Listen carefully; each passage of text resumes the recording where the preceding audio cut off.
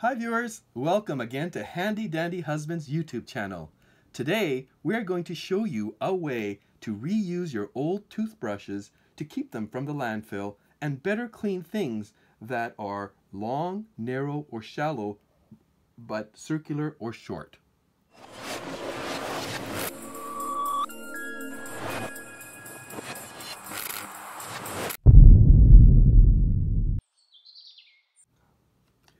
Everyone has toothbrushes that have reached the end of their useful life to brush your teeth.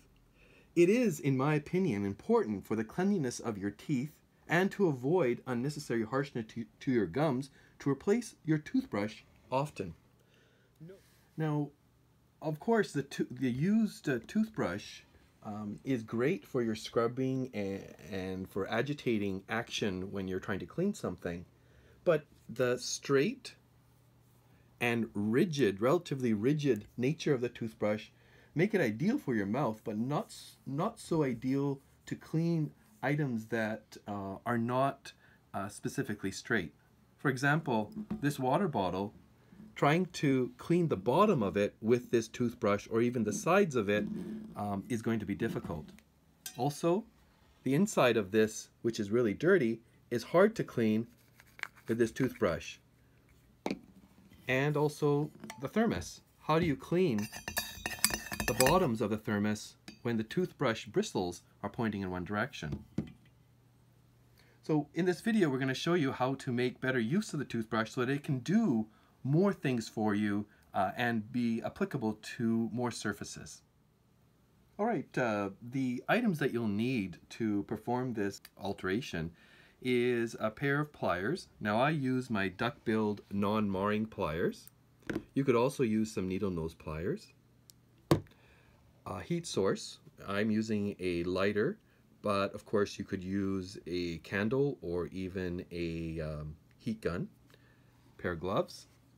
A non-flammable surface. I'm using a wooden cutting board, and as you know, I reuse everything, and this is my wife's old cutting board, which I've repurposed as a surface to do work on.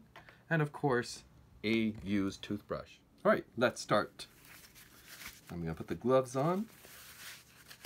I'm going to put this item aside. I'm going to turn on the heat source. And I'm not going to melt the plastic. I'm just going to put the heat source on to gently heat it up. It should not burn. It should just gently heat up the plastic.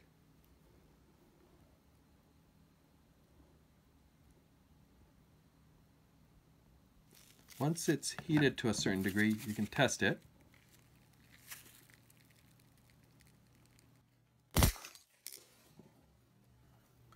Oops, so I applied too much pressure when I was bending it and not enough heat, so the actual toothbrush broke right in the area that I was bending it.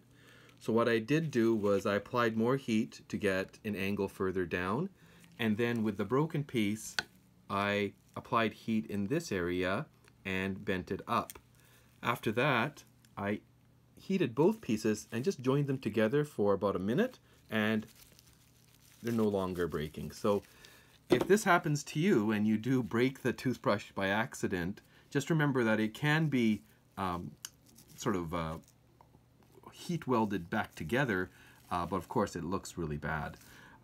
So we'll go on to another toothbrush. This is just to show you how it can form, and this is 90 degrees and 45 degrees.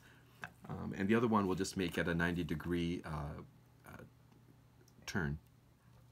Alright, as you can tell, this is not the same toothbrush that we were using earlier, so I'm going to be repurposing this toothbrush. And what you do is you just heat up the head,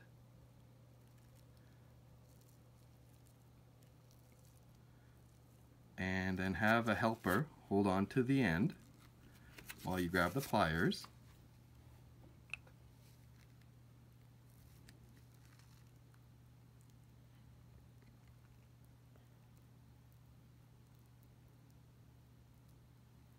and then it's going to slowly start to melt. Okay? Now, as you can tell, this is at 45 degrees. What can happen is you can always bend it more by applying more heat.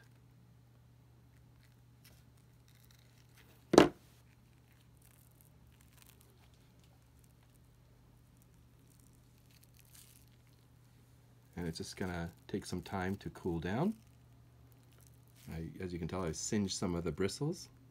Now, this is a hard toothbrush, and this is even better for cleaning because the bristles are really hard, not as soft as the earlier 𝗏𝗏𝗃𝗀 that I was using.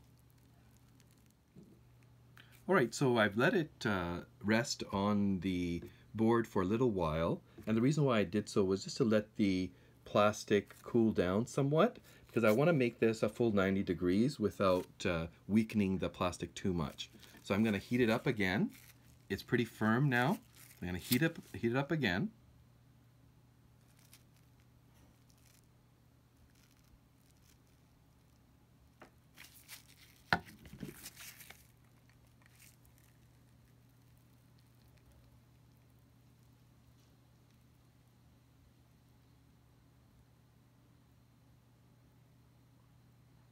Just hold it in place for a little while so it doesn't bend out of shape. You can tell it's at the desired angle that I want it to be. And I'm just going to let it sit for a bit. Alright, we've let the toothbrush cool down, and now once it's been allowed to cool down, we can see if it's good for our purposes. And as you can see, now that it's at an angle, it can fully scrub the areas that we need it to scrub, even inside a water bottle, if it was long enough.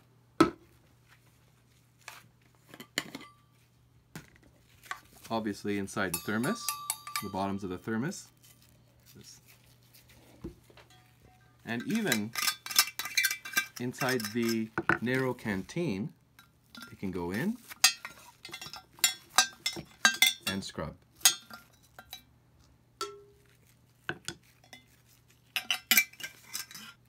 Hope you found this video informative and helpful, guys. We welcome you to join us in our journey to save money and the environment, and I hope this how-to video helps you in reusing your old toothbrushes. Thanks. Bye for now.